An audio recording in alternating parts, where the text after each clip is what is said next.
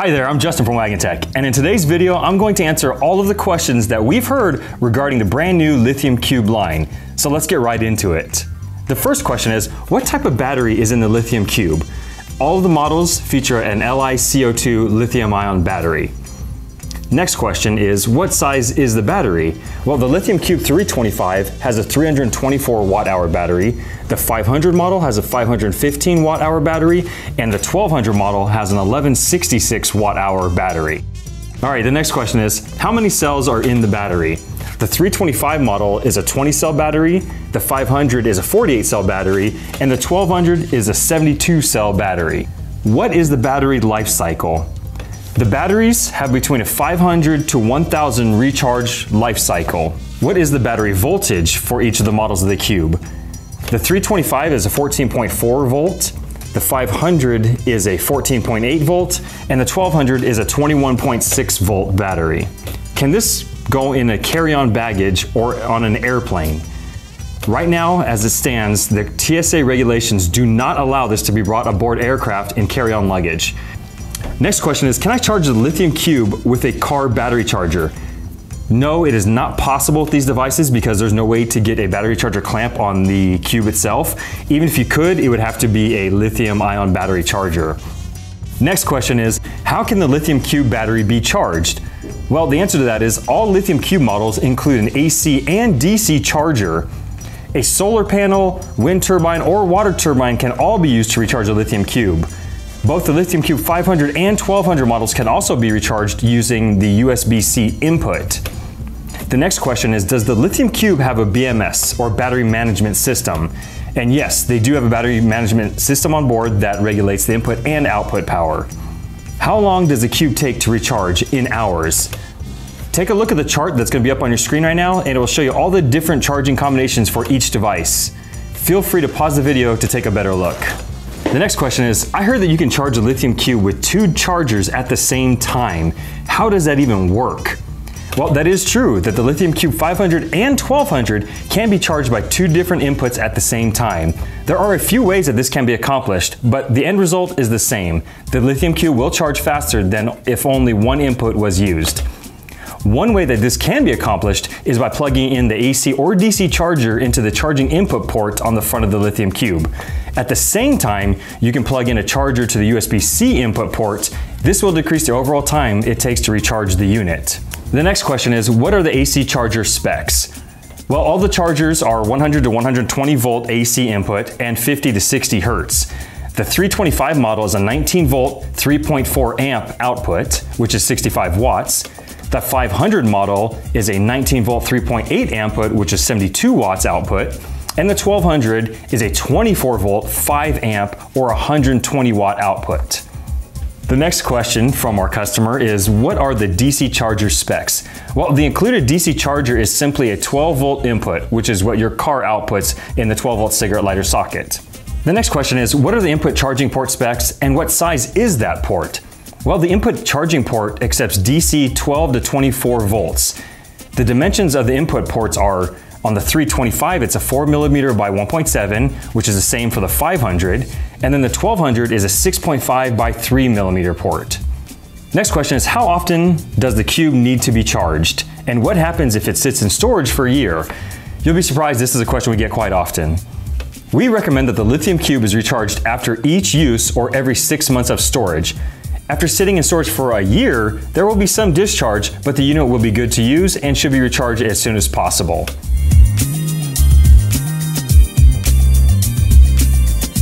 Next up, we have a bunch of solar charging questions. The first question is, how do I connect a solar panel? If using the Anderson power pole type connectors, you can plug it directly into the Lithium Cube 1200 Anderson power port on the front of the device. On the Lithium 325 and 500 models, you want to use the included Anderson pigtail adapter. Next question is, what type of solar panel can I use? Well, as long as the panel is made for 12 volt systems and outputs a nominal voltage of 12 volts, which is a standard type panel, any solar panel can be used whether it's a monocrystalline, polycrystalline, or thin film type. Next question is, what solar connectors are compatible?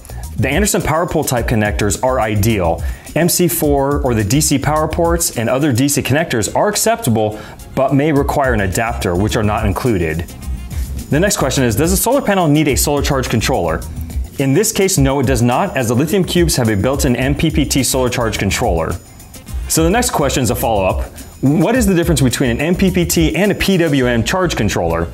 In short, a PWM or pulse width modulation controller is the most common and widely used type of controller with less efficiency than the MPPT type. MPPT or maximum power point tracking controllers are able to optimize the output of the solar panel and extract an additional 15 to 30% more power than a PWM controller. The next question is, what is the largest size panel that I can connect? On the 325, you can put up to a 60-watt solar panel, the 500 can accept an 80-watt solar panel, and the 1200 can accept up to 100-watt solar panel. Another question that makes sense is, do I have to max out the solar panel capacity when charging via solar? So no, you do not have to match the maximum allowable panel to the Lithium Cube. For instance, if we were looking at the Lithium Cube 500, which has a maximum solar input of 80 watts, you can certainly use any size panel up to the maximum capacity of 80 watts. The only detriment to using a smaller panel would be slower charging. This is a common question we receive for our power inverters, not only to the Lithium Cubes, but people always ask, what are AC outlets? AC or alternating current outlets are those three-prong receptacles that you commonly find on the wall outlet in your house. These provide between 110 volt and 120 volt and power most of your household appliances. Next question is, what type of inverter is inside the cube? Well, all Lithium Cube models feature a pure sine wave inverter. Pure sine wave are the purest form of sine wave there is, which is commonly found in the wall outlets of your house. Next question is, what are the inverter running specifications? Well, the 325 model is a 300 watt continuous and 350 watt peak inverter. The 500 is a 500 watt continuous and 600 watt peak inverter. And the Lithium Cube 1200 model is a 1000 watt continuous and 1350 watt peak inverter. Next question is, why does the fan come on and what causes it to turn on or off? The fan will come on briefly when the AC power button is pressed as a test cycle. During normal operation, the fan will automatically come on once the unit temperature reaches 104 degrees Fahrenheit or above. Next question is, what is the difference between pure sine wave and modified sine wave? This is a lengthy topic, take a look at the link here, but the gist of it is that pure sine wave, or PSW for short, are the pure sine wave form and allow appliances to run as intended. Next question is, can this be used overseas? This is a frequency question and charging question for the Lithium Cube models. The Lithium Cube inverters output 120 volts at 60 hertz. The AC charger input has an acceptable range of 100 to 240 volts at 50 to 60 hertz, which means that the Cube can operate 60 hertz appliances, but are able to be recharged from most AC power sources worldwide.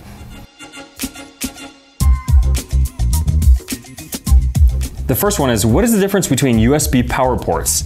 Well, the USB-A is your standard USB power port. This is the one that you think of when you hear the word USB port. The USB-C is a relatively new USB power port that is symmetrical, meaning that there is no right side up or upside down. This port is also smaller than USB-A and is widely adopted as the new standard. Next question is, what is the difference between PD and QC charging? QC or quick charge charging is through the USB-A power ports and uses high voltage and high current to quickly charge devices that support QC protocol. PD or power delivery charging is through the USB-C ports and, like QC charging, requires a high voltage and high current to charge devices. The biggest difference between PD and QC charging is that PD charging currents are higher than those from QC. The higher current supports laptops and other devices with larger power demands. All right, next question is, what is USB-C input/output? Well, the USB-C input means that the Lithium Cube accepts an incoming charge current for recharging. The USB-C output means that the Lithium Cube can supply power to recharge your devices like a phone or a tablet. Next question is, what are the DC power ports used for? The DC power ports can be used as a regulated 12 volt DC power source, just like the DC socket. You may opt to plug the 12 volt DC accessory cord directly into the power port or use a 12 volt DC socket adapter like the ones we sell right here. All right, the next question is, can you operate the DC power ports and the DC socket concurrently?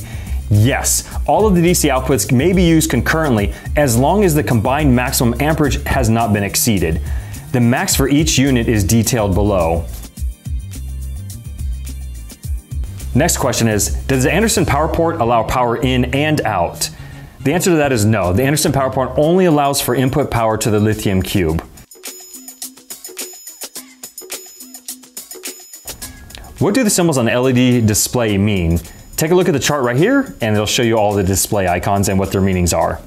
The next question is, how much does it weigh? Well, the Lithium Cube 325 weighs 7.1 pounds, the 500 model is 11.7 pounds, and the 1200 only weighs 24.5 pounds. What is the operating temperature range for each of the devices? All of the devices have a 32 degree to 113 degree Fahrenheit operating range. The storage temperature range, on the other hand, is 14 degrees Fahrenheit to 149 degrees Fahrenheit. Next question is, what is a flat pack or pack flat handle? This is a feature where the carrying handle folds down flush with the top of the cube. This allows for a flat surface where items can be placed on top of the lid. All right, we finally reached the end of our frequently asked questions, or FAQs, about our brand new Lithium Cubes. If you have any other questions or something that we missed, leave them down in the comments below. Give us a like and subscribe to our channel, and thank you very much for watching.